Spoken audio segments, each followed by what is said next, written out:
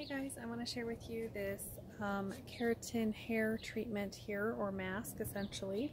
So basically what you do is you just shampoo as normal and then you leave it on for 2 to 10 minutes. I left it on for the time it took me to shave, exfoliate, do all that good stuff, so probably 5 to 7 minutes.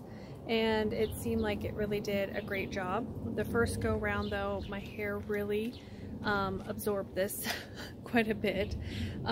Just the sun, the swimming, the chlorine, just everything takes it out of it, and I felt like it just kind of gave it some movement back and made it feel a little bit healthier. So overall I really like it. It's $20, so it's not overly expensive, but it is a little bit on the more expensive side depending upon your budget, but I do feel like it helps.